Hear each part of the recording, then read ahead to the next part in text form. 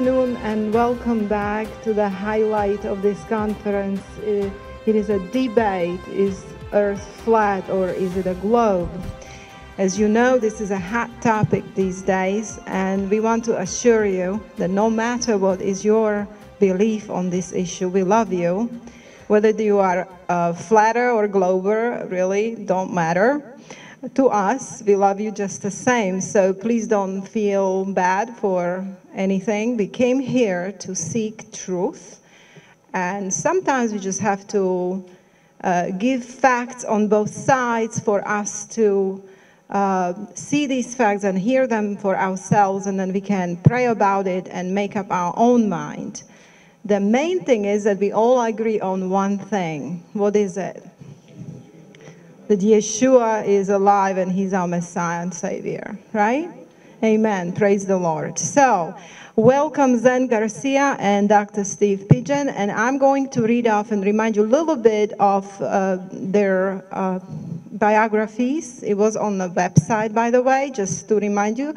Zen Garcia is an advocate for the less fortunate through the non-profit Endeavor Freedom Incorporated. He has assisted the homeless, veterans, orphaned, widowed, disabled, and even animals in need.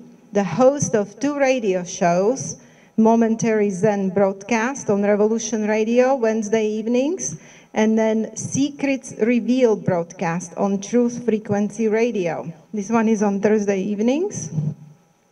He just recently has joined in collaboration with Laurel Austin on a new Blog Talk radio show to bring awareness specifically to new parents on the dangers of vaccine toxicity and immune health issues.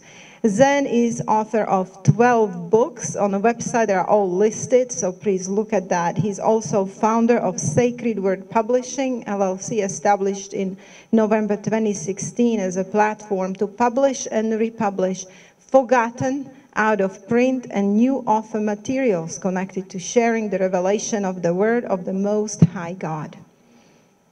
So, welcome, Zen.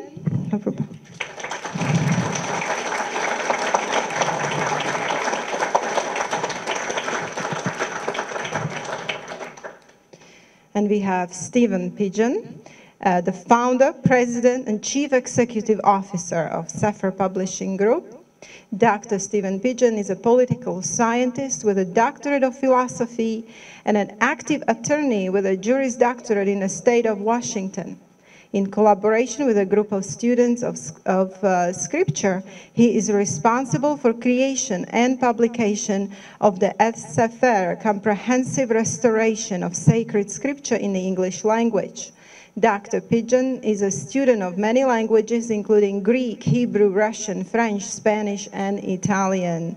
An avid reader and author, he has published over 30 books in the last several years. He has a long history of executive leadership.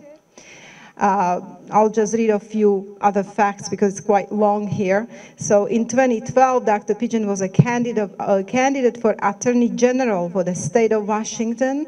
He's a recipient of the 2008 Presidential Commission, the 2008 Reagan Congressional Commission, a 2-time recipient of the Congregational Medal of Distinction, and a designee for the 2006 Businessman of the Year Award.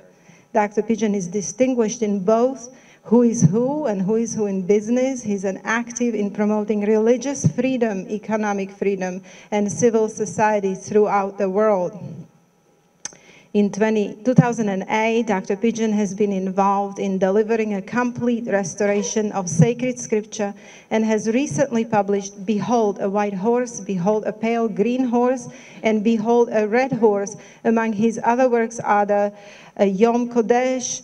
Well, you can kind of read it off. These are his works there. He's also a very accomplished musician. That is kind of close to my heart because I also am a pianist, and he's a pianist, so we have a lot to talk about, and we are like kind of talking together. We are not bad-mouthing you, I promise. So we are talking about piano. So he also holds a degree in piano performance and studied with Svetlana Velishko, Moscow Conservatory. Wow. Okay. Well, why don't you just read his impressive biography? It's on the website, like so on. So, okay. All right, so a little bit about how this debate is going to go. We are going to give each candidate, oh, welcome, by the way. Welcome, thank you. We are blessed to have you both. We love you, and we know that this is going to be great. And what I value about these two people, that they are friends, even though they have opposing views. Okay, Dr. Pidgeon is going to defend global Earth, and our brother Zen Garcia will be defending flat Earth. Now, they're each going to have 15 minutes of their own defense. We will start with Zen. After that, we'll have small break, and then I'm going to give 5 random questions to each. So it's a total of 10 questions. They will have 5 minutes to respond and 2 minutes rebuttal, with 2 minutes rebuttal. After that, we are going to have bathroom break again, about 10 minutes. Then they're going to ask each other questions of whatever they know their subjects really well, so I will give them a space to ask each other questions and answer them. After that session, we are going to have another bathroom break, about 10 minutes. And then at the end, we are going to have Q&A session, where you will be allowed to ask questions of your choice, either candidate, as you wish. And I really don't know how long that will be, so when we're gonna end. So it really depends on that last session there, how many questions you guys have. So just keep in mind, we do need dinner. We kind of missed lunch. So we're gonna start with Zen Garcia and his 15-minute defense. For everybody, I did publish my notes and my opening remarks in this book, The Global versus Flat Earth Debate. It is available out there with the rest of our books. Do I have to hold this?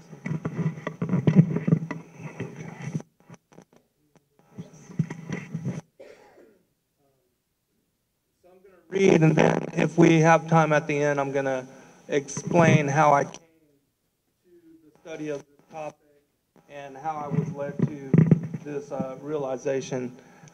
These opening remarks will kind of touch upon a lot of different topics and introduce you to my understanding of it and why I do believe that the scriptures support a geocentric flat earth cosmology.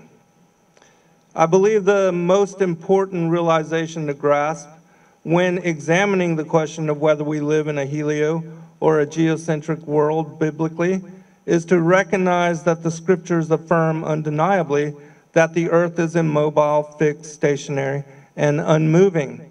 It was established as a foundation for the heavens, and according to the order of creation in the Genesis timeline, is older than the sun, moon, or the other heavenly luminaries, which were made on the 4th day of the creation week and placed into, under, and beneath the solid structure of the firmament, which was fitted to it on the 2nd day. Confirmation of these postulations can be easily verified by researching what the Israelites and other ancient peoples describe about their beliefs on the cosmology prior to the invention of the heliocentric model. Even Wikipedia, which, I don't believe that they're a completely trusted source, but they do represent the popular mainstream thought. When looking up the terms for biblical cosmology, they declare, quote, the ancient Israelites envisioned a universe made up of a flat disc-shaped earth, floating on water, heavens above, underworld below. Of the firmament, it says in biblical cosmology, the firmament is a structure above the atmosphere, conceived as a vast solid dome. According to the Genesis narrative, God created the firmament to separate the waters above the earth from the waters below the earth.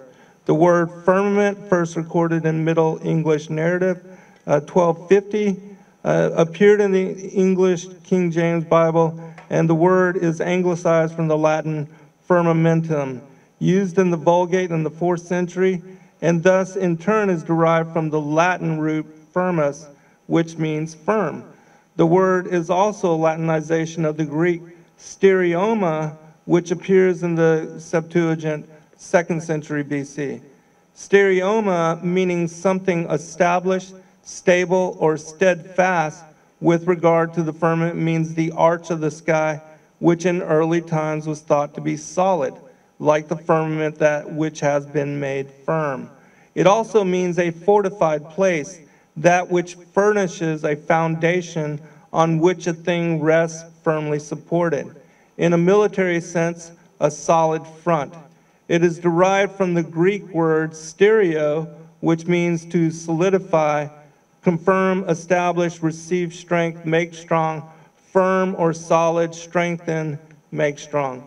The word is derived from stereos, which itself means stiff, solid, stable, steadfast, strong, sure, firm, immovable, solid, hard, or rigid. So you get the idea.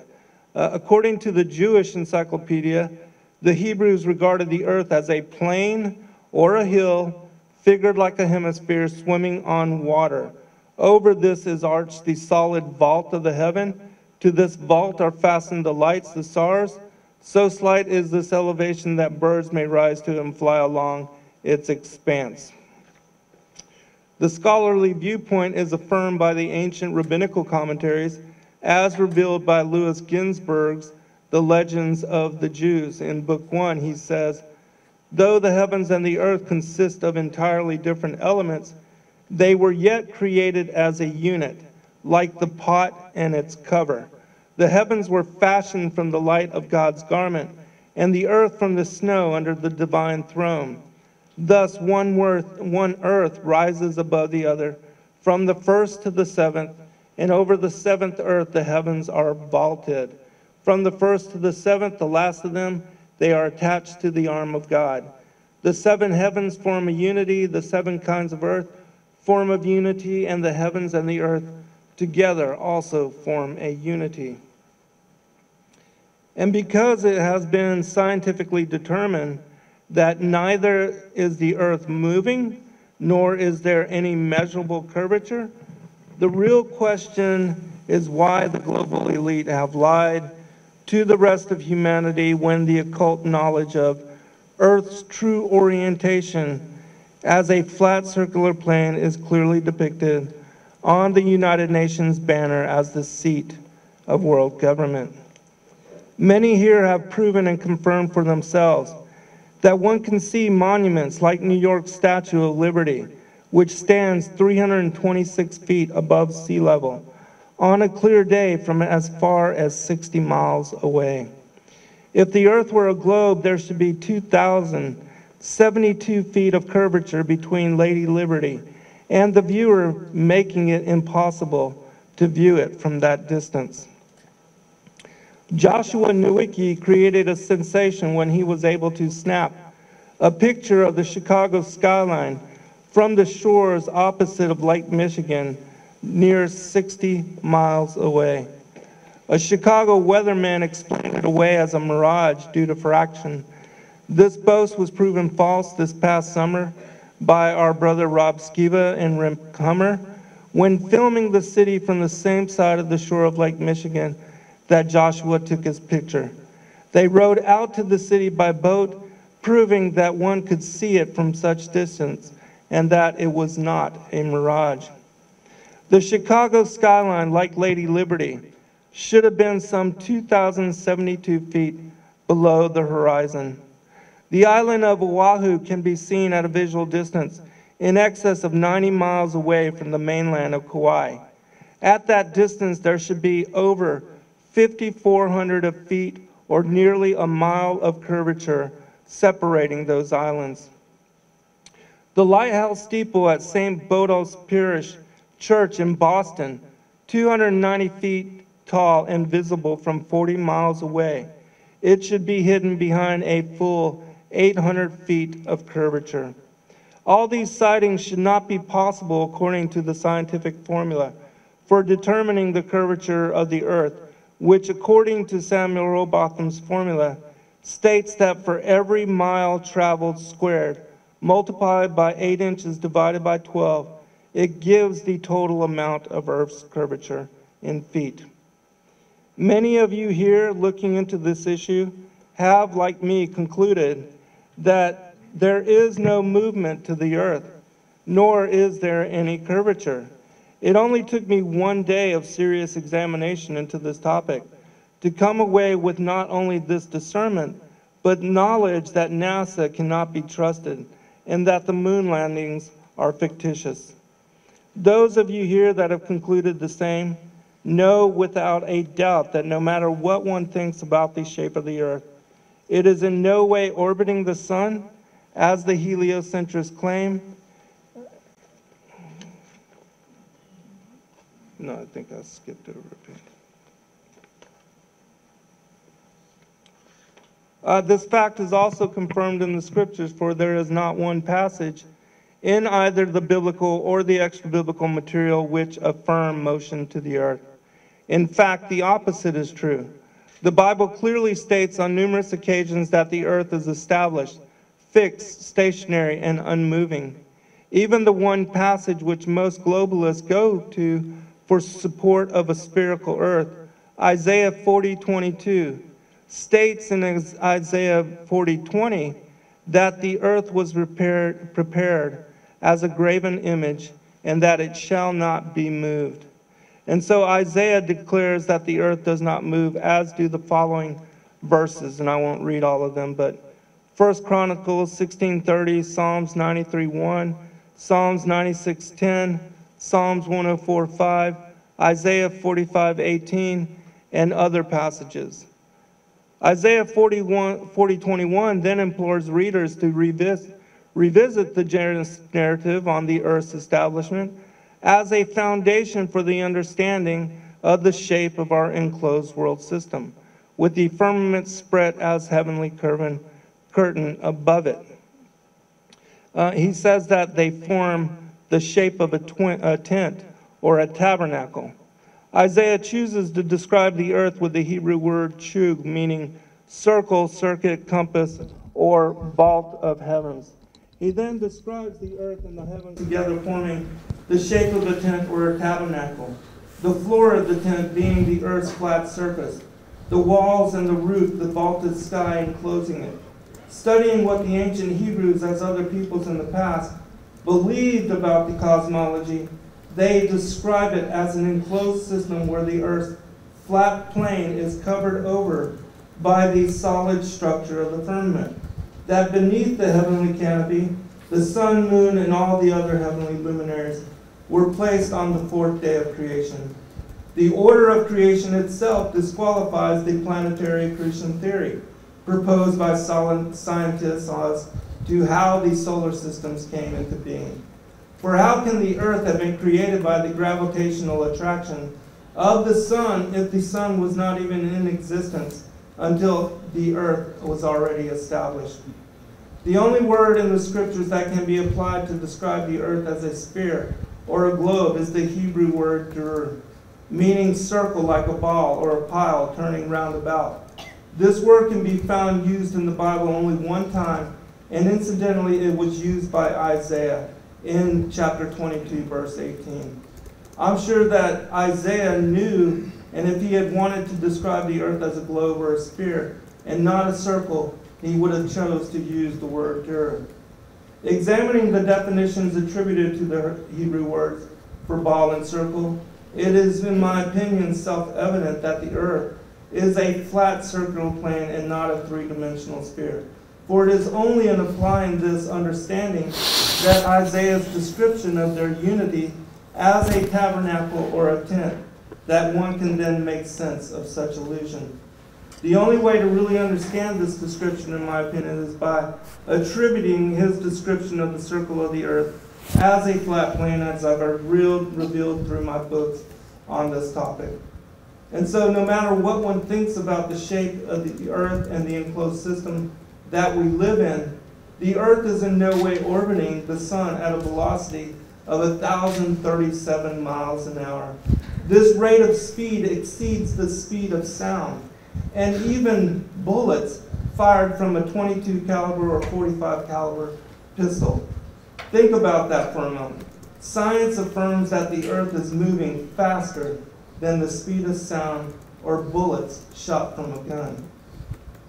And yet there are many days when I go outside my house and the American banner, which sits atop my 30-foot flagpole, is completely listless, and there is not the slightest movement in the wind. On sunny days such as these, when one burns a pile of leaves, you can watch the smoke stream steady into the atmosphere in a straight line. Science explains this away by telling us that the atmosphere is moving with the Earth, and yet storm fronts here in Atlanta can arrive from any direction. Our most powerful fronts being propelled by tropical storms or hurricanes from the south, while most systems visit us from the west. The water which is transferred from the air to the ground during such storms will always run off in a downward flow until finding its level, gather and trickle to form what we see as creeks, streams, ponds, lakes, rivers, and oceans. The dry land that we inhabit is that which is elevated above the sea level. Think about that for a moment as well. All the oceans of the world form one sea level. What is the horizon? It is the line at which the Earth's surface and the sky appear to meet.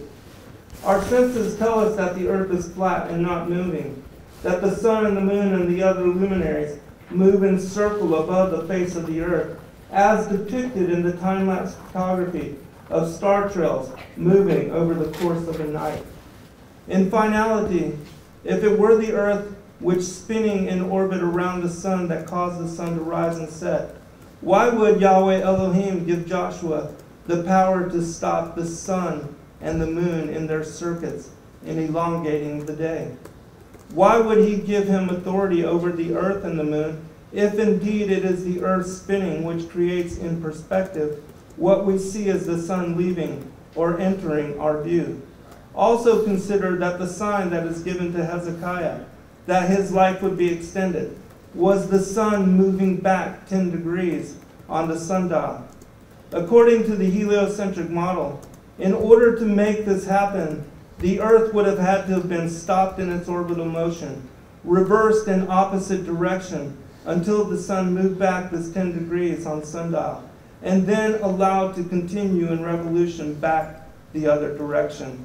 If it was the Earth's orbital motion which was altered in order to achieve the sun moving back, would not such occurrence have wreaked havoc upon the Earth, leading to major disturbances like huge earthquakes, tsunamis, flood, and even possible pole shift? And yet there was not one repercussion duly noted in the scriptures for such having taken place.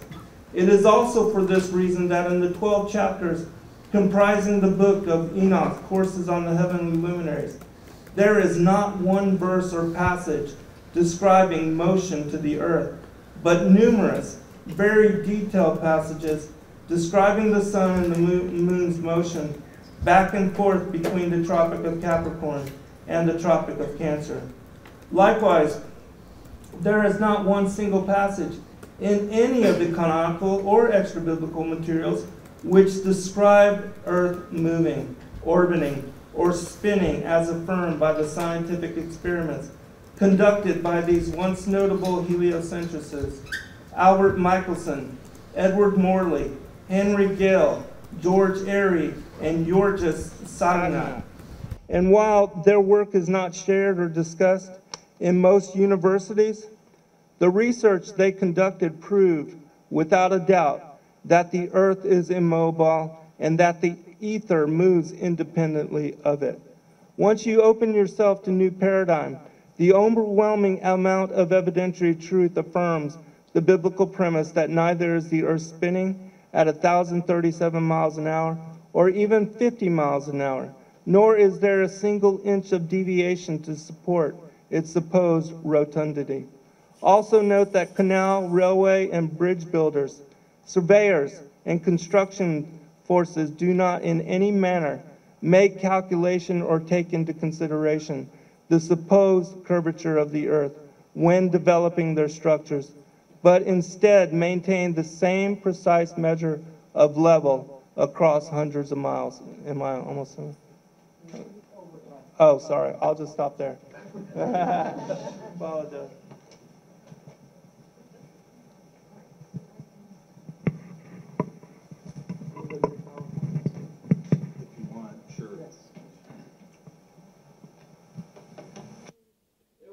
Well, she told me that.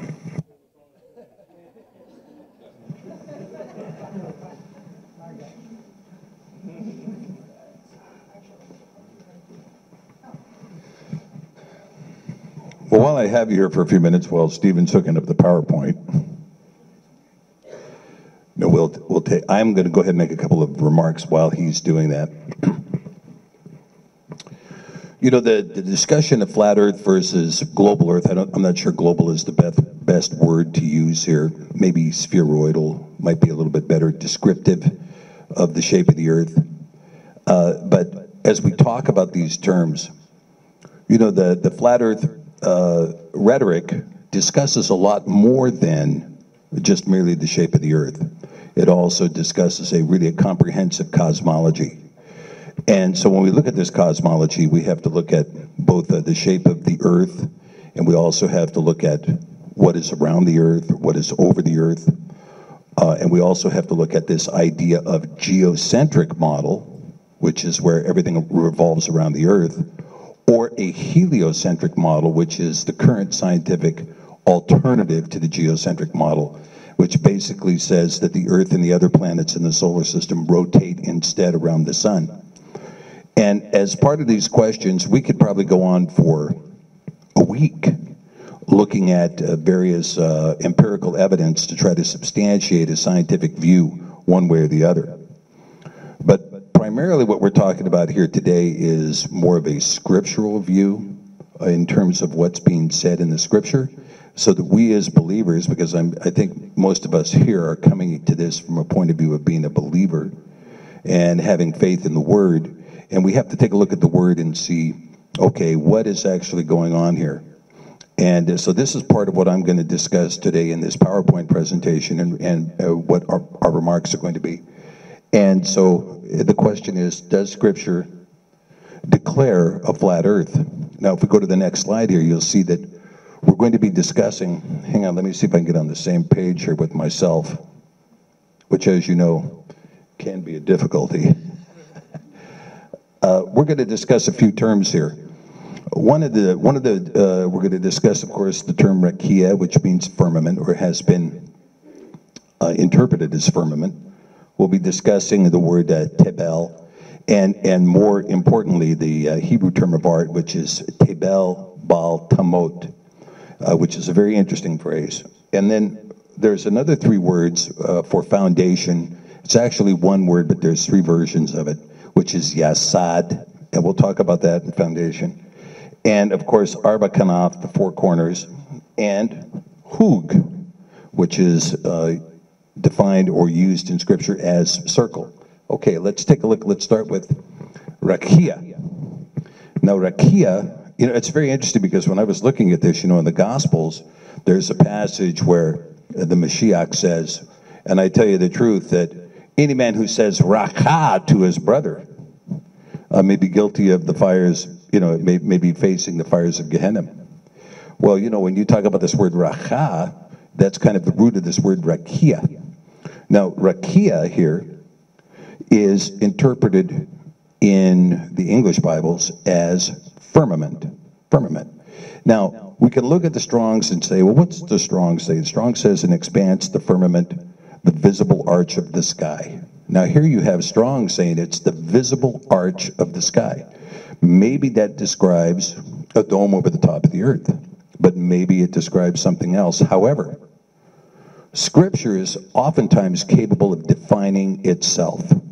Now let's see what it says here in Bereshith 1:8 or Genesis 1:8. And Elohim called the firmament heaven. Elohim called the firmament, the rakia, heaven. And the evening and the morning were the second day. So, and if you look closely at that passage, you will see that what is taking place is, in the creation narrative, that you have that the firmament, the rakia, it is what divides the waters from the waters. Let's take a look at the next slide here. And Elohim said, let there be a firmament in the midst of the waters, and let it divide the waters from the waters. Okay, so if the firmament is heaven, then heaven is dividing the waters above from the waters below. Heaven is dividing the waters above from the waters below. And again, a lot of times when we look at the Hebrew, we get kind of caught up in it because it can be a difficult language. It was the language of creation, and it's like an onion. The more you peel off, the more you discover. And when we look at the word mime, for instance, which is the word for water, a curious word because it's in the plural, but you have this idea of mem, yod, mem, safit. And when you look at those three letters, mem could stand for water, and mem safit can stand for water, and in between is yod, which is the hand. You know, the hand of Yah is between the waters above and the waters below. So even the word mime gives us this concept. When we talk about the heavens, we're talking about the word shamaim, the waters of salvation, shamaim. And in the waters of shamaim, here is the heaven, the firmament, which is to say that that which was in the waters above in eternity, right? Really, if you try to understand the Ein Sof without end, you're looking at this concept of an eternal, infinite Yah occupying an infinite set of dimensions infinitely. Peter calls him a consuming fire. Nothing is outside the scope of an infinite Yah, but suddenly something is placed between the waters above and the waters below, which is the shamaim. And the shamaim, in the modern vernacular, we might call it the universe, the heavens. And so when we talk about a firmament, we're talking about something, establishing something that we understand as matter. We understand it as that which we see, that which we touch, that which we conceptualize, okay? Let's go to the next slide there, and you'll see that we see mime, you see mem, yod, mem, safit. You see that? And some people teach that that's actually backwards. Those mem should be reversed. Sometimes Microsoft gets me, right? They just don't want to leave the Hebrew in the right order. But the mem, the first mem is kind of what some people would describe as the open womb. The mem safit, the closed womb, okay? So even this kind of shows the concept of the coming Mashiach. Okay, next slide, let's take a look. So now... One comment, guys, as you're looking at this on here, when we change this over to my computer, it's flipping the words in Hebrew. So everything you're looking at is, in Hebrew, is literally backwards on the screen. Why it does that, I don't know, but that's just the way Microsoft did it in this case here. So when you see the Ray up there, it is Reish Aleph Yod, not Yod Aleph Reish. So for some reason it's flipped, and that's something we can't correct. Yeah, so we'll just, if you can go with the flow on that with me. So when we look here at, I'll tell you where I came into some difficulties with this, is this passage here in Job, right? Have you with him spread out the sky which is strong as a molten looking glass? Now that particular concept is reiterated by Paul later on when he says, we look through a glass darkly, right? Well, that idea of looking through a glass, really when you look at the Greek word there, you'll see that that also has the same meaning, which is kind of looking glass. We in the modern world, if you say looking glass, we say, oh, that means mirror. But does it? Maybe it means a window. I mean, how many people were blowing glass and making windows at the time of Paul? Or at the time of Job? Were there windows? But maybe there was a looking glass through which they looked and they saw something, okay? Looking through a glass darkly. And so we have this same concept here. Anyway, I'm going to continue on from here.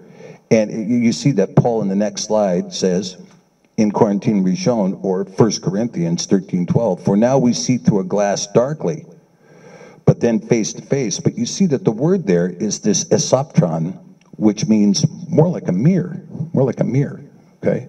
So we have, again, these Hebrew words are going to become an issue. Now, let me give you an example. We're going to move on to this word. I want to keep going here. Let's go to, Tebel. Now, Tebel, some of the passages that Zen marked, and a lot of people have looked to it and said, well, it says clearly in a number of passages that the earth shall not be moved, okay? But in those passages where it says the earth shall not be moved, you have this Hebrew term of art, which is Tebel Bal Tamot. And so we have to look at this. What exactly is being said here in this Tebel Bal Tamot? Now, Tebel is a difficult word because in one iteration of Tebel, it appears as confusion. So when Moses in the Torah says, a woman shall not lie with an animal, this is confusion. Now, the word there for confusion is Tebel. But you have, in the same spelling in the Hebrew, you have this very same word being used when it's talking about the earth shall not be moved. Now, the earth here in this case is being referred to as Tebel Bal Tamot. But in that phrase, let's just bounce up one more slide there. You'll see that Tebel, it is described here as the earth, as moist and therefore inhabited, by extension, the globe. Now, even though Strong says it's the globe, at no point in Scripture was it ever interpreted as the globe. It was interpreted many times as the world, but not the globe. However, when you look at the phrase Bal Tamot, you see mot down here at the bottom, to waver by implication, to slip, shake, or fall, to be carried, cast, to be out of course. To be out of course. Now you see, for me, it does in fact infer an orbit. The earth shall not be out of its course, shall not be moved out of its course. Now, in the Et Sefer, we say the earth shall not be moved. It's true. Is it the most true? This is always a question we deal with when we deal with converting a Hebrew word to the English word. That's true, but is it the most true? And in this case, when you're talking about this particular aspect of it, yes, this phrase could mean, this Tebel Bal Tamot could mean that the earth shall not be moved out of its course. And if its course is an orbital course in a heliocentric model, and it is moved out of its orbit, I have seen recreations of this demonstrated, that if it's moved out of its orbit, maybe we're talking, remember that an orbital path is kind of like a freeway lane. You're driving down the freeway, you got a dotted line here, you got a dotted line here. You can be up on that line, you can be up on that line, you could be in the ruts in the middle, but you're still in your lane. That's kind of what we see with an orbital path. An orbital path could be on the inside of the orbit, it could be on the outside of the orbit, but if it's bounced out of its lane, you have about 2.5 years in current models before the Earth is completely out of the solar system, gone like a bad electron, right? So this Tebel Ben Tamot does give us pause. Okay, let's continue. Tebel Bal Tamot, Tebel Bal Tamot. Okay, let's move on to this. Oh yeah, here we go, Yasad. Now this becomes an important word.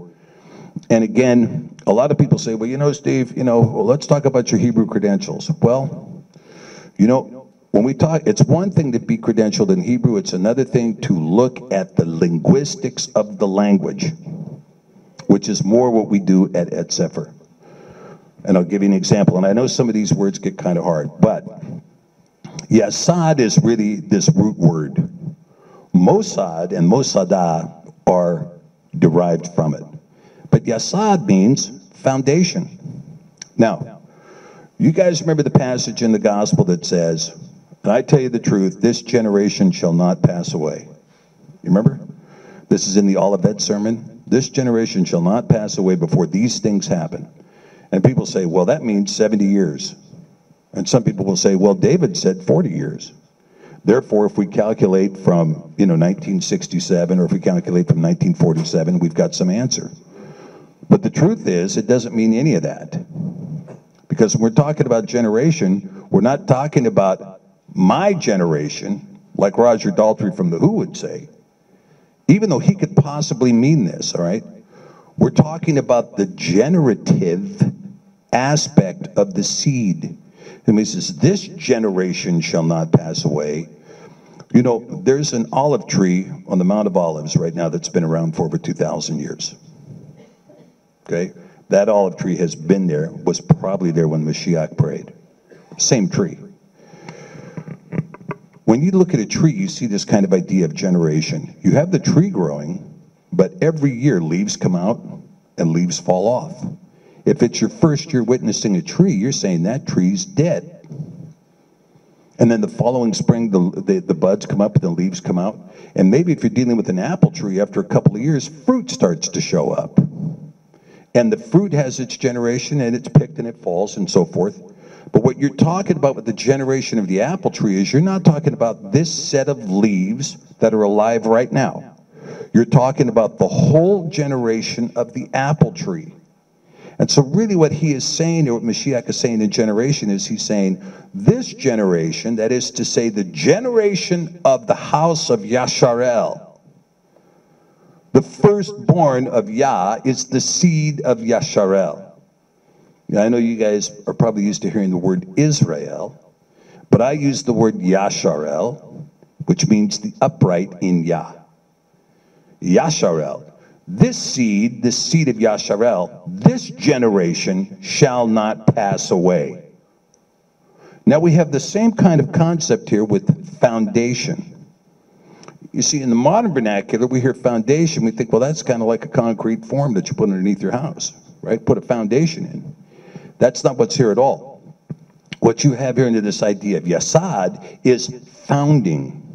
You see, when you look at Yasad, to set, intensively to found, to sit down together, to settle, to consult. You see, it means to found. So when you're talking about, if I said, well, look, I'm going to found 6 companies this afternoon. Actually, I did 5 2 weeks ago, but that's another story. But if I founded 5 companies, and I go on the website and I put in all the data and I create these companies.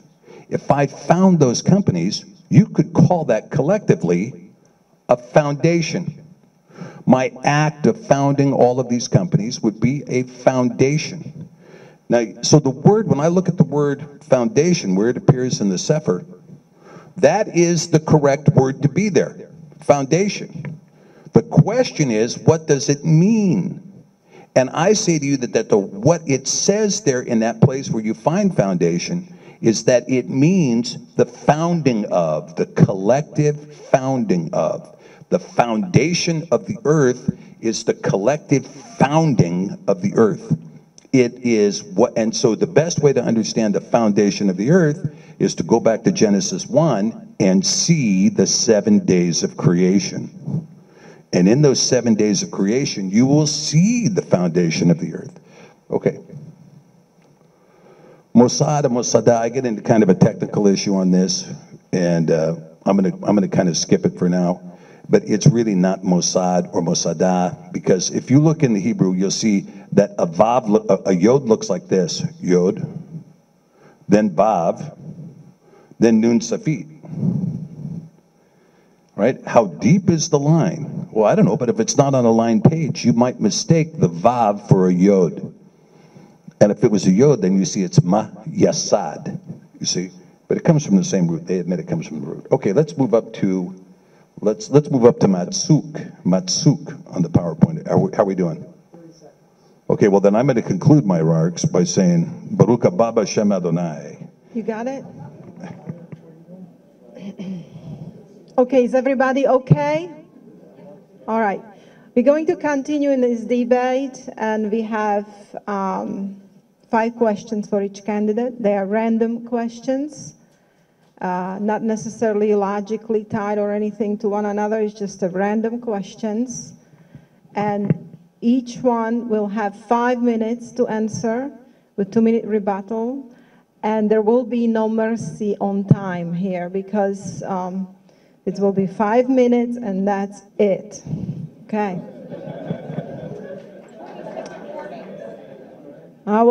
When it's 1 minute, I'm going to tell you 1. So you know you have 1 minute, right? And then, or if you watch Steve, he can raise his hand and tell you, you know what? Yeah. But when, as soon as he tells me this sign, I'm cutting you off because otherwise it would be too long, okay? All right. Question number 1 for Steve Pidgeon. According to Psalm verse 1045, the earth was established on its foundation, so it can never be moved. How do you explain this particular verse in view of your belief that the earth is a rotating globe? Don't start the clock yet. I haven't started talking. Yeah, Psalm 104:5 is again one of those passages that deals with really 2 concepts. One is foundation, of course, and the other is shall not be moved. And that is one of those verses that has this phrase, Tebel Bal Tamot, in it. And so what you see is number 1, the foundation of the earth. Actually, I think Psalm 104:5 does not use the word yasad. It uses the word makon for foundation. But in any respect, what you see there is Tebel Bal Tamot could generously be used to say the globe, lest it is moved from its course. Now, so much of what we talk about here in terms of what's being said is, does this tamot mean just not moved or not moved out of its course? And if it's not moved out of its course, that means it has a course, and that course, of course, would be the orbit. And so if it's in orbit, then it cannot be moved out of its orbit. Now, I think that scientifically that's a fact. If it is moved out of its orbit, it gets moved out of the solar system. That doesn't mean it can't move along side to side within its orbit, because its orbit is not a pure circle as originally conceived, but rather it's an elliptical circuit, and even then it has out of roundness that is not easily defined. We'll talk about this more when we get to the question on Joshua's long day, which I'm sure we'll get to. But in terms of foundation, again, remember, foundation is the cumulative joining of the founding. So when you're talking about the founding of the earth, can it be moved out of its course? And again, another meaning could be when you're talking about the 7 days of creation, are those 7 days of creation out of their course? No, this is not the case. But in all 4 verses where you see Tebel Bal Tamot, you have exactly the same issue. Does it mean shall not be moved, as in it's sitting here and is not moving at all? Or does it mean that it's not moved out of its course? And that's the position that I'm taking, that in fact the passage does mean not moved out of its course, totally consistent with both the heliocentric model and with a spheroidal model of the earth moving in an orbit around the sun. I'll reserve whatever minutes I have left.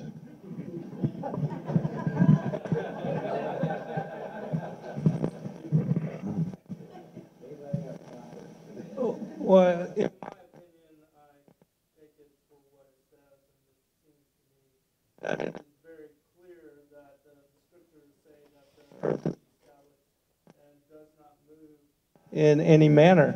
And also, there's no other verses in the biblical or extra-biblical materials which affirm such motion to the earth. Enoch describes in the book on the courses of the heavenly luminaries that it's the sun and the moon, as it says in Psalms 19, and the other stars and luminaries which move in circuit above the earth. And again, I don't see any motion, even visually.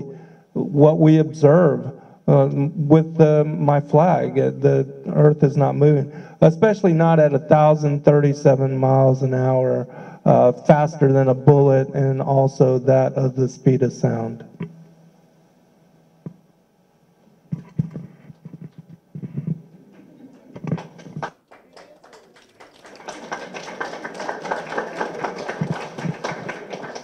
We were great on timing here, so let's see.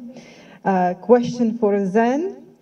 How does flat Earth adjust for tides and tidal flows? This is a geographical question.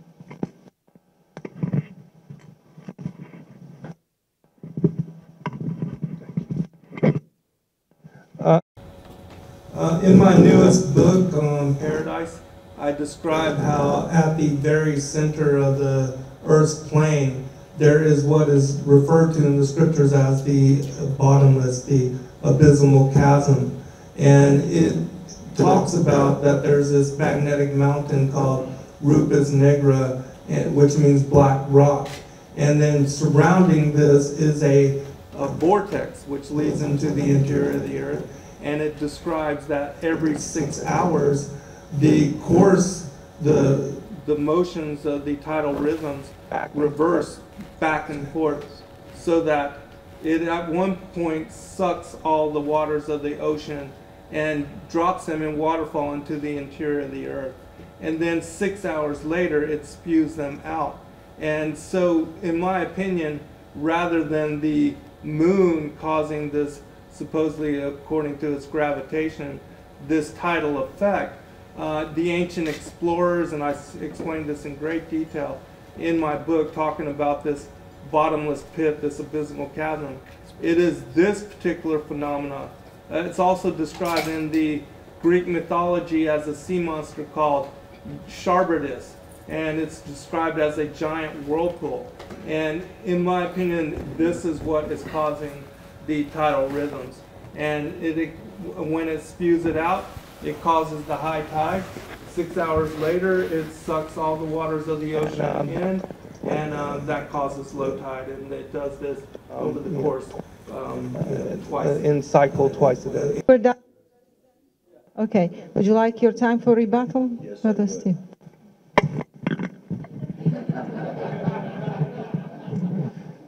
Well, I think that the model that we currently have, talking about tides being formed by the moon, is a very good model, showing that the moon orbits, and that what you have is you have basically a pulling when the moon gets within close proximity, the water falls back, and then it has one reciprocal. And we see that as the tidal model. But with the time model, we have a real difficulty with the flat Earth theory. Because the flat Earth theory postulates that the sun is rotating inside of a closed firmament, which is a dome over the Earth, and that you have the sun and the moon rotating. And there's a whole bunch of problems with that theory. And one of them, which is the solar eclipse, especially if the sun and the moon are the same size. But where we really run into a problem is we know, and it can be proved empirically quite easily, that the city of Kaanak, which is a city in Greenland, and it's on the northern end of Greenland, is in the same time zone as Cape Horn in South America. And so you've got a real issue here, and it's like the international date line runs North Pole to South Pole, and similarly you have the same idea with the sunlight. Now that is consistent with a spheroidal Earth that a sun is shining on and lighting up from pole to pole. As for instance, when you look at the moon and you see a sliver moon or a quarter moon, you'll see that curvature goes from the top of the top pole of the moon to the bottom pole of the moon, demonstrating that the light is reflecting upon what is a spheroidal moon. And you have a similar circumstance on the Earth, that you can see that we're getting a spheroidal illumination from the sun because the time zone goes from the North Pole to the South Pole. Question for Steve.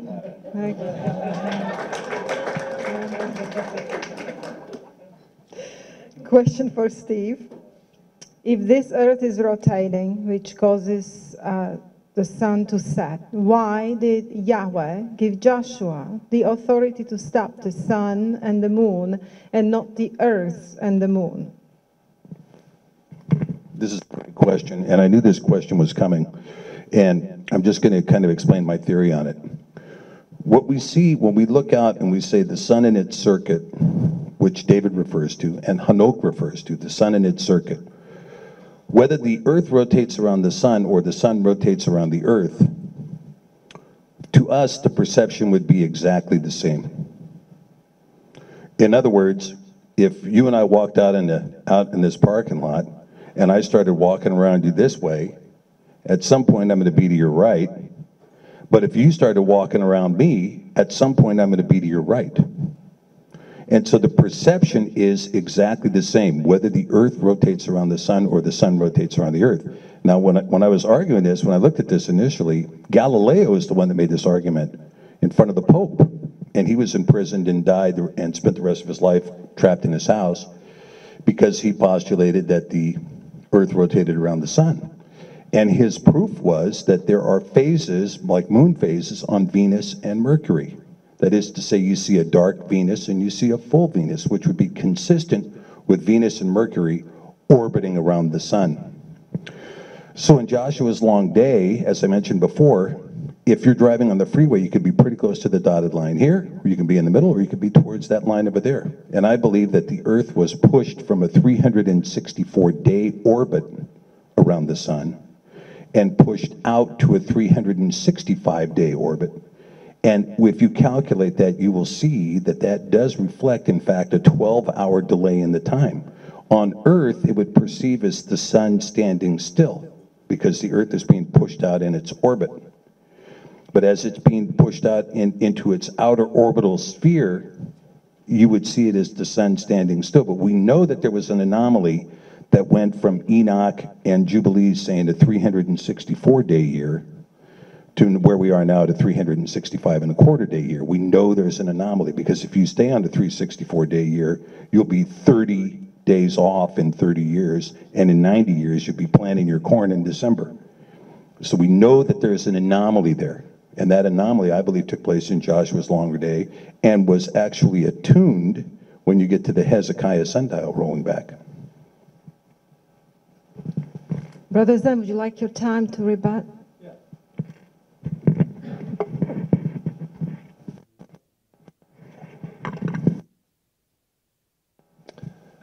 In my opinion, again, the Earth is not moving, and this has been verified by scientific experimentations by Morley, Gale, Sagnac, Airy. All of them affirm that there is no motion to the Earth.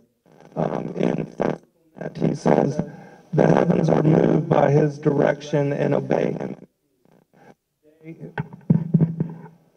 Day and night accomplish the course assigned to them by him without hindrance one to another.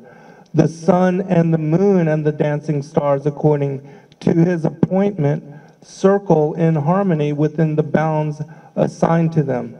And so the reason Joshua was given authority over the sun and the moon is, again, because it's not the earth which is circling and orbiting or moving. Oh, you mean like this? Okay, sorry. All right, and so it's because the earth is not moving, and that's why the sun and the moon circling above the face of the earth, that's why Joshua was given authority over the sun and the moon to stop them. And the same thing with the book of Enoch, the book on the courses of the heavenly luminaries.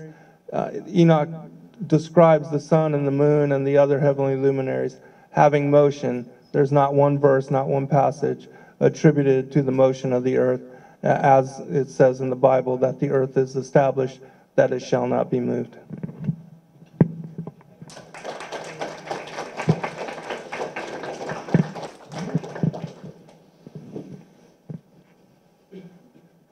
Question for Zen. How does flat earth explain water currents like the Gulf Stream and air currents like the jet stream? The air currents and also the wind currents, the jet streams, when you look at the way that the earth is laid out as a disk, we see that when the sun moves back and forth, as is also described in the book of Enoch, between the tropics of Capricorn and the Tropic of Cancer, as it goes over the topography of the earth, where the heat and the temperature rises, it causes the winds and the airflow to change, and that's what drives storm production, the creation of rain, the pushing of the storms across the different topography all over the face of the earth. And we can see this even with the description of the sun moving through the 6 gates of heaven, that even the seasons change, that when the sun is located above the equator, we have equal day and night, and as it moves closer towards the Tropic of Cancer, that is in the northern latitudes, summer. And then when it moves back southward after the summer solstice, once it reaches the equator again, that is when the autumnal equinox happens. We have equal 12 hours a day, 12 hours a night. It moves into southern latitudes.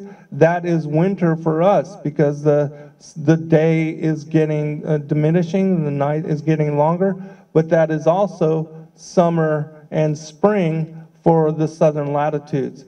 And so we see this reflected, and Enoch talks about this in great detail. I deciphered this and published it as my 9th book, The Flat Earth as Key to Decrypt the Book of Enoch. You can find all of that in great elaboration within that book.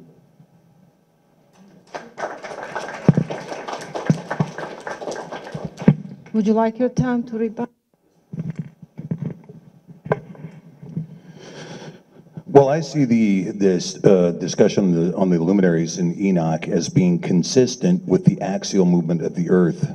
And again, when we say that if you were to look out, seeing the sun orbiting around the Earth gives the exact same appearance to we on the Earth as the Earth orbiting around the sun. We have an interesting situation that when Enoch talks about the 12 gates, it's very clear that the sun is moving up, and then it moves back to the vernal equinox, and it moves below, and it moves back to the equinox. But in that series and in that progression, and in the gates of the moon, we have a similar discussion, all of which really describe what is going on with an Earth moving. Now, let me just share this with you. When we talk about time, for instance, time exists only because we have something in motion affixed to something else. If there was no motion, there would be no time. And we have a very interesting problem with what we see in the flat Earth model with the sun orbiting inside the firmament, because really we don't have any solid equation for what is a year other than to say this is the anniversary of where the sun has appeared once before in its circuit. We have an interesting anomaly that when you say, even though the sun has moved up and is creating summer in the northern hemisphere, again consistent with the axial movement of the globe, where the globe leans this way towards the sun or away from the sun, with that axial movement, that's a very interesting anomaly because, again, you see the time zones remain consistent from North Pole to South Pole, even in that axial motion. So even when you're having a change in the seasons, if I'm in the same time zone in Anchorage, Alaska as somebody is in the Fiji Islands, even if I'm in the middle of winter and they're in the middle of summer, and it's going to be something like that unless it's right over the equator, it's consistent with the idea of the Earth rotating. The Earth rotating in space and moving at 1,000 miles an hour. It's moving against nothing. It's not, there's no pressure there to create these windstorms or something. It's a discrete system. In other words, if I had a ball that was completely enclosed in glass and I took it and I spun it in a pool, the water outside the pool is not going to cause any distortion inside that which is inside the glass. See, I could spin it all day long, and my little globe model of Seattle with the Space Needle isn't going to be affected by that at all.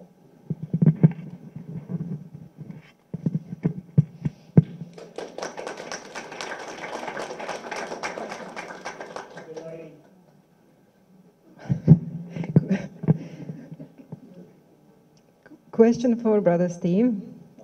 If Earth is a globe, how it is cited in Scripture as having 4 corners? Oh, yes. The 4 corners question. I love this question. I was going to get to it in the PowerPoint, but I ran out of time because I was too long-winded. This discussion of four corners, in the phrase in the Hebrew is arba kanaf, kanaf. And I've written a long blog about this on the Sefer website. You can see it where I talk about this, and I actually created a table to graph it out. Kanaf actually refers to the wings, like the wings of a bird. And this becomes really important, like when you talk about, in Daniel, there's prophecies about the ends of the temple, right? And it's talking about the kanaf on the wings, right, on the wings. And it's so much associated with wings that in some cases it's translated as feathered. So the vast majority of the time that the word kanaf appears, it appears as the ends of a wing, the tip of a wing. And so you're talking about the four wings of the earth. Now, does this mean that the earth is suspended on wings in the firmament? You know, in Job it says that the earth hangs on nothing, hangs on nothing. And when you look at this, when you look at the idea of the four wings, what you're talking about, and what I believe Isaiah was talking about when he's talking about the four corners, he's talking about north, south, east, and west. And he's basically, what he's trying to say is from the farthest north, from the farthest east, from the farthest west, and from the farthest south, not four corners. And of course, you have a problem when you say the earth is a circle like a disc and not a square, that you don't have four corners on a disc, right? In my opinion, the true orientation of the earth is well known by the elites, and one of the depictions of that we can find on the flag of the United Nations, where it shows the earth circling around the northern plane. But I also believe that the whole symbology of the square and the compass is connected to the fact, as it says in Proverbs, where when he set a compass upon the face of the depth, that the square, the circle of the earth, was inscribed upon a square. And so that the square and the compass is also symbology of the fact that the circle was inscribed upon the square, which would explain the four corners in the Bible, and also Isaiah 40, the description of the circle of the earth. Understanding the real orientation, and that the elitists know this, and that's why they show and depict it in their symbology, that it helps us to decipher the true meaning of what they are hiding in plain sight. Question for Brother Zen. Is the moon a disk and a sun a disk, or are they spheres? They are described in the scriptures as orbs. And so I think, you know, really with all of us learning and having to reconsider all that we thought we knew, most certainly further examination needs to be applied to these things. But there are also videos and people that have done videos where they've captured luminaries and stars being seen through the moon. And so whether that's true or not, I don't know, but there's a lot to reconsider, since this is such a huge paradigm shift for all of us. And questions like that, and even things with in the Rahu and Ketu, and what Enoch calls the lesser moon and its connections to the lunar eclipses, all those kind of things have to be reconsidered, and we're still learning a lot. But and so this is one of those kind of things that we really have to examine further, and open our minds to just learning more to get further clarity on this kind of issue and many others. Well, I do like your answer on that, Zen, because I do think there is a lot to be learned, and I don't think we have the answers. I don't think we have all the answers in any respect. And I think as we explore, and one of the things that Zen mentioned in his opening remarks is about the distrust of NASA. And I have a great distrust of NASA myself. I just, you know, I mean, the government lies to us. I mean, it's a given, and they get paid to do it. And now it's really nothing but disinformation. So it's a huge problem. I want to congratulate the Flat Earth people for taking the time to make what we in the legal business call a collateral challenge on existing knowledge. It's good to make a collateral challenge. Now, I think that we have very clear and obvious evidence that the moon is a sphere, because you see it in the sliver moon, in the quarter moon, etc. We know it's at least round when you see the full moon, but you know when you're seeing the sliver moon that you have this reflection that goes from north to south. And the inference is, and it's a readily identifiable model, you can do it at home if you want, where you can take a ball and you can circle it around a lamp, and you will see that the ball in a dark room, maybe using a certain kind of bulb, you'll see that the backside of the ball darkens up as it comes around, and depending on your perspective, that you're going to get illumination from the north to the south pole. So it infers a sphere. Is it a reflection? Is it something we can see through? Is it something else? Could be. Some people have said that it's a man-made satellite that's thin, that it rings like a bell. I mean, I've heard a lot of theories on the moon, right? But I believe we can see with the visual evidence that it is in fact spheroidal. And in addition, we can also see this with the sun by calculating what it is that orbits around the sun, which means you can do it with your own home telescope, although you got to be careful looking at the sun, right? But you can see the orbit of Venus and the orbit of Mercury around the sun. You can't see a moon phase on Jupiter or Saturn because of what they call a superior orbit. That's to say it's outside the Earth's orbit. That's why you don't see any moon phases there. And this is why you get the conclusion that you got from Galileo and you got from Copernicus and others, that in fact it's a heliocentric model. Now bear in mind that Pythagoras and even Isaac Newton were geocentric modelists, right? Both of those guys held to a geocentric model. But Galileo and Copernicus and others moved into a heliocentrism.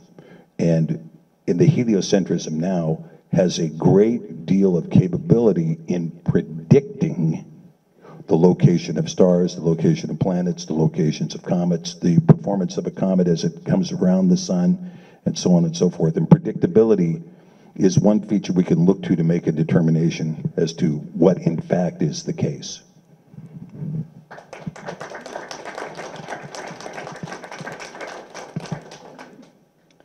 Brother Steve, does the Bible say that the sun and moon move in circuit above the face of the earth?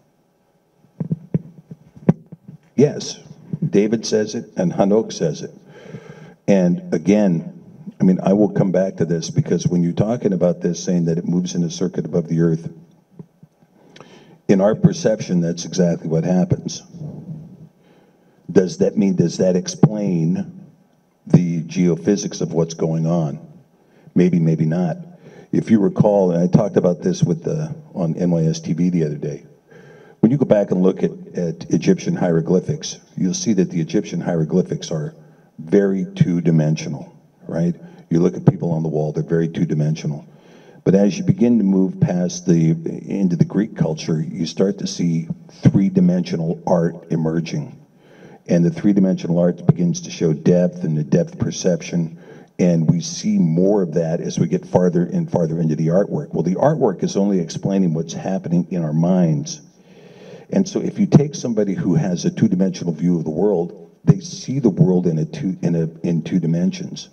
When you begin to explain three dimensions, it's possible to see three dimensions. Salvador Dali did a painting of Mashiach on the cross, depicting it in four dimensions. Now, is it a four-dimensional shot? No, but it attempts to depict four dimensions. And so when we see this, when you're talking about what the scripture says about the circuit of the sun, if the earth is orbiting around the sun, or if the sun is orbiting around the earth, to perception of man, it's the identical appearance. We perceive it the same. Whether it's one way or the other, we would perceive it the same if the earth was orbiting around the sun or the sun orbiting around the earth. We would see it the same. The question is, does the geocentric model answer the questions about the significance of the universe? And because one of the critical issues we see is the sun and the moon the same size? Again, it says so in Enoch. The sun and the moon are the same size, but we're going to have a solar eclipse here on August 21st. Now, if the sun and the moon are the same size, then they would collide. For the moon to get in front of the sun implies that to some degree, the sun is bigger than the moon and the moon is smaller than the sun. even if it's just by a couple of feet, that implication is there. One is behind the other. And if one is behind the other, how far behind? And if one is bigger than the other, how much bigger? And if we were to do a scalar model like this, where we put a point on 4 points and scale it out, well, it could be 90 million miles. Could be. And given that the pyramids predict that it's 90 million miles, and the pyramids predict the circumference of the Earth, and the pyramids predict the distance of the moon, maybe NASA used the pyramids to get its number. I don't know. But I think we can see that although Enoch tells us the sun and the moon are the same size, and we look and we see they are the same size, they can't be the same size in a discrete system, or they'd hit together. With regard to the sun and the moon, Enoch also describes that the lower heavens beneath the vaulted dome, that they are divided into 7 concentric rings. And he describes that the 7, what are called the planets of the universe, are the sun, the moon, Mercury, Venus, Mars, Jupiter, and Saturn. And he also attributes that each one of them is on a different level of what is these 7 concentric rings. And so if the sun and the moon are on these different levels and looking upward, we see them cross, right above one or the other. And we're looking upward, they wouldn't hit each other, but they would, crossing past, we would see them as eclipsed in such manner. Now, with regard to the circular movement and course of the sun, there's a phenomenon called the midnight sun, where the sun, when it reaches the summer solstice and is near the Tropic of Cancer, if you are anywhere near these extreme northern latitudes, you can watch the sun over the course of multiple days go from east to west and then back in a circle to the east. And for 72 hours, it will remain above the horizon and not ever dip down below any of the moons or anything that might obstruct its view. And so you can clearly see every year that the sun is moving in a circular movement, and you can't explain that away according to the heliocentric model, because if it's the Earth which is spinning eastward, and that's what causes the sun to rise and to set, the sun could never take a position where it's moving back towards the north and returns back to the east in circle to reach its point of origin. And so, in my opinion, the only way that this phenomena can be explained, and which is observable every year, is to apply it to its circular motion, as Clement and Enoch and so many others convey. Even Psalms speaks about the sun moving as a bridegroom in a circuit. Brother Zen, how do you explain time zones which are longitudinal across the proposed globe? Once you understand how the sun is moving and the moon is moving in a circle above the earth, and that the earth is like a giant flat disc. Auguste Piccard described it as a flat disc with upturned edge. Every 15 degrees of the 360 degrees, that creates like a pie, like the slices of a pizza. These are what create the time zones. And so as the sun is circling and moving through, because when it rises in the east, it moves across the southern skies towards the west, reaching the vanishing point, it disappears and looks like it sets, according to our perspective. And then it describes it moving northwards and back to the east. And so it will be nighttime for us, but then daytime for the other half of the other portion of the earth. And so when you divide the pie into these different divisions, that's what creates the time zones. And also, it's the same thing for circumnavigation of the earth. They are just moving in a circle around it rather than going around it as if it was a sphere. And so people can look to the model. Even our friend Rob Skiba created with the stellarium by applying the motions that are attributed to this in stellarium to the movements of the sun and the moon. He shows us, and I decoded this with the book on the courses of the heavenly luminaries, exactly how this is occurring, and that the sun, as it moves into the southern latitudes, it has to speed up in order to maintain equivalency with one 24-hour day. And as it is moving northward and closing near the Tropic of Cancer, it is moving slower in rotation, which is also in the Arctic summer, the sun moves very slow, and it causes just a tremendous amount of changes. Everything grows really quickly during that time. All the trees and the mosses, everything comes into bloom. And it is during that time that all the creatures there in the Arctic have their breeding season. And again, you can witness this with the midnight sun phenomena. Well, I believe that this mic is kind of intermittent here. Hold on here a second.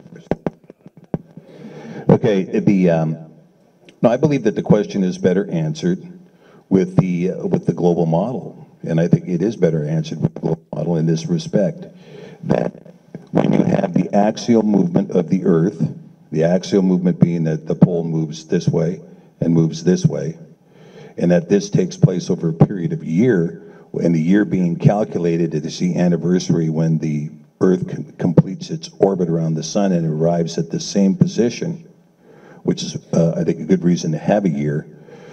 Having grown up in Alaska, I can tell you I've seen the midnight sun, and in the midnight sun, and Zen is right, in the growing periods, things grow significantly, but they grow significantly because you have 16 hours, 18 hours, 20 hours, and sometimes 24 hours of daylight. And so and also that they're sitting in volcanic soil too also helps. But so when you're talking about this, when he says the sun speeds up when it goes around the outer perimeter of the Earth, well, it would necessarily have to do that. You're talking about something that cannot be witnessed in really anywhere else in the solar system or anywhere else, even in the subatomic space, where you see something speeding up like that inside of an orbit.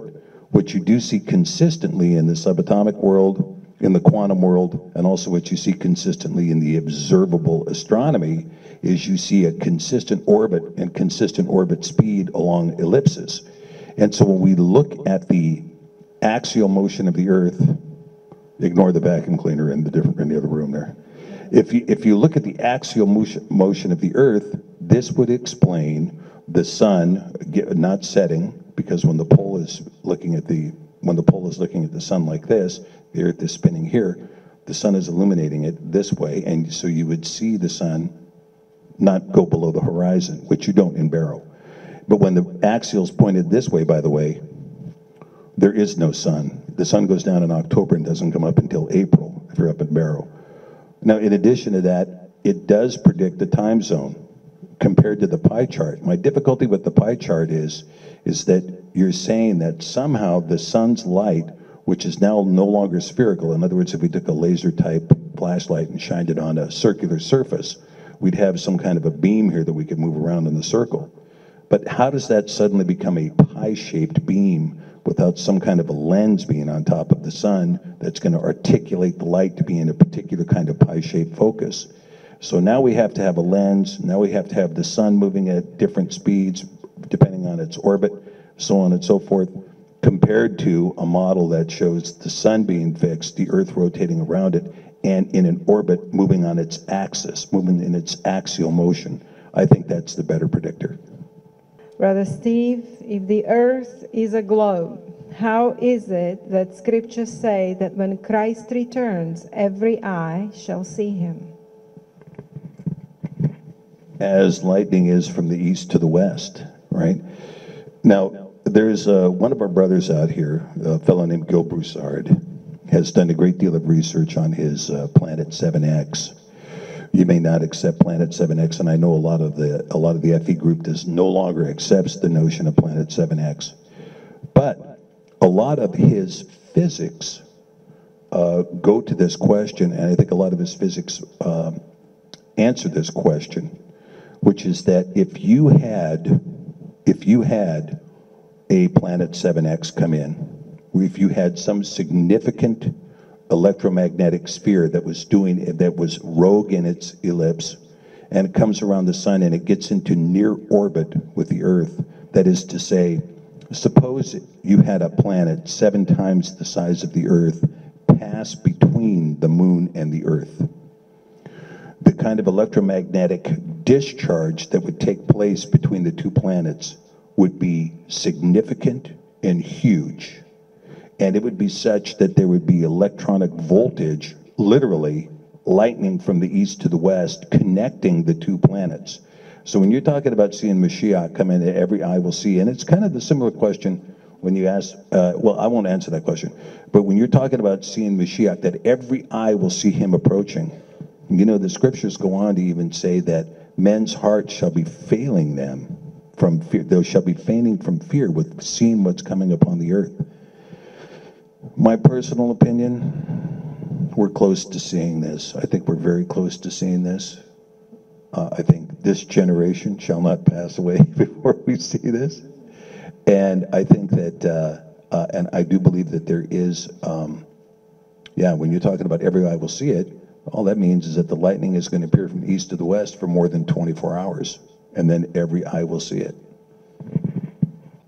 In my opinion, the reason why Nebuchadnezzar in his dream, Daniel described it being able to be seen from all the ends of the earth, and the same thing applies to the reason every eye shall see Christ when he returns, is because we are all on this flat disc, and upwards is the same for all of us. And so when he comes down from what is described as the north, it is possible for all eyes to see.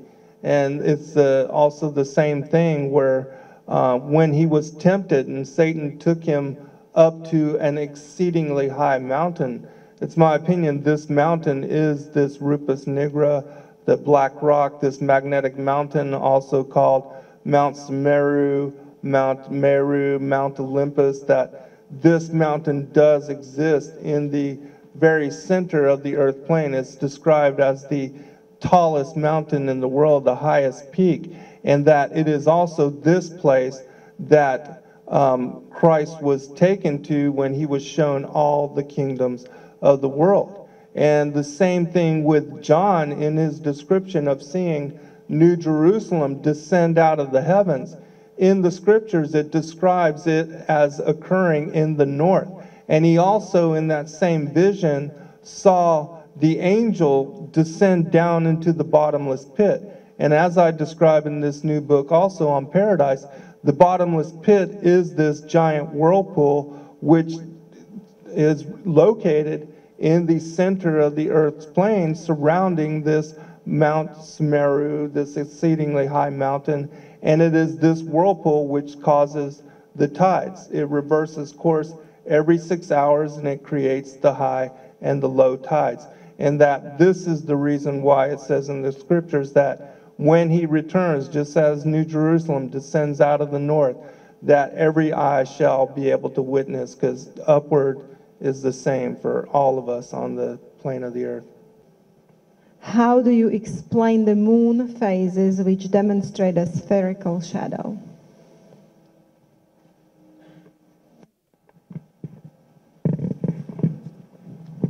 Well, in my opinion, the moon, it exhibits its own light. And the way that it is established is every day it is 50 minutes behind the sun in its rotation, in its revolution. And so as it falls behind, it goes through these different phases. And Enoch talks about this in the book on the courses of the heavenly luminaries, talking about the lesser luminary. And I explain all of these movements and all of these phases, because he describes it that over the course of 15 days, it goes from what is the lunar conjunctive phase to full moon. And it shows us, because when the moon is full, it is in the opposite side. So when the sun is setting in the west, the full moon is rising in the east. And so all of these motions are described by the Book of Enoch, and it explains exactly what we see as the phases of the moon. And the lunar calendar, which is also encoded and talked about in the Book of Enoch, it is connected to also the determination of Sabbath. And that most people don't understand that Kadesh and the 7-day, the 4 remaining 7-day sabbatical weeks, that they are also connected to the phases of the moon. And so this is a very important study because Sabbath doesn't occur every 7 days. It actually is aligned to when the first sliver of the moon is visible, and then the determination of Kadesh is what creates the determination of Sabbath. And so I do encourage people to examine and to look into this as well, because Sabbath is not every Sunday or every Saturday or even from Friday to Saturday evening, as so many people study and worship and celebrate it.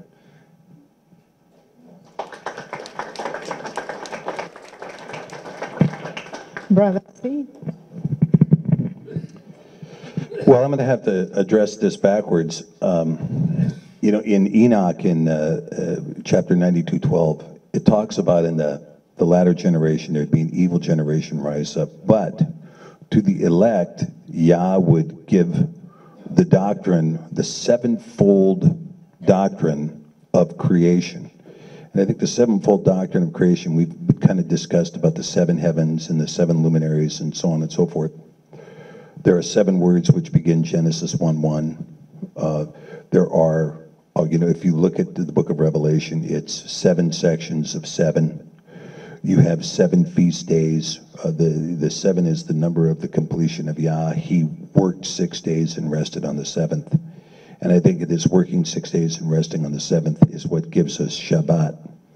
Now, unfortunately, there is a real controversy that's broken up with Enoch Jubilees and the calendar. And a lot of people have said, well, Stephen, you shouldn't have included Enoch and Jubilees in the Sefer because it creates a calendar controversy.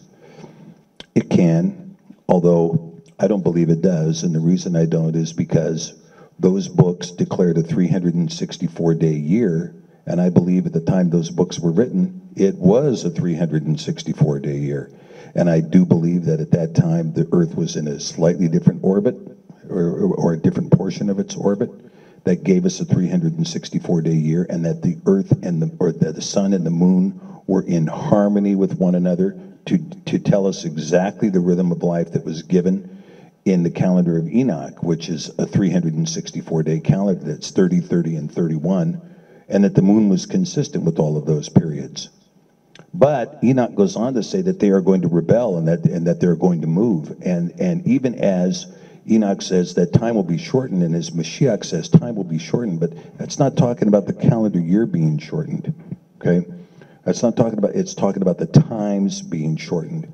And so what you see is, I believe that there is a 7-day rhythm to the Sabbath. And people say, well, how do you know what day is Saturday, or how do you know what day is Shabbat? Well, you know, in 165 nations around the earth, the word for Saturday is Sabbato, Sabado, Sabudo, Shabbat, and so on and so forth. Even in Italian, it's Sabato, right?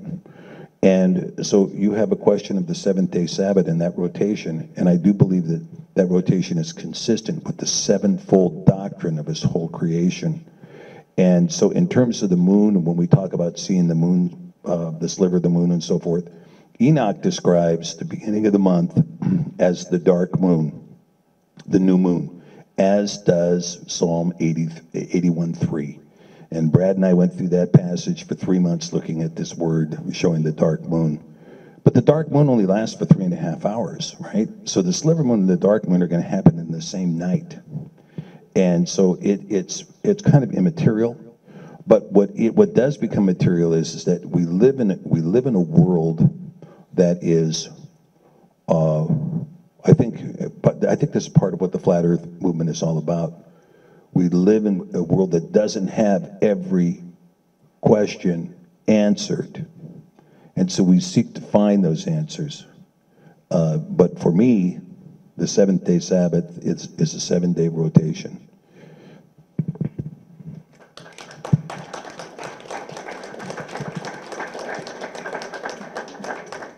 Well, thank you very much. We have concluded the second phase of the debate. The third phase is what I call the dialogue.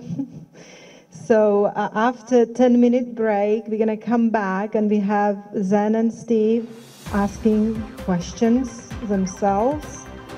And please just don't go over 45 minutes, okay? They will have dialogue here.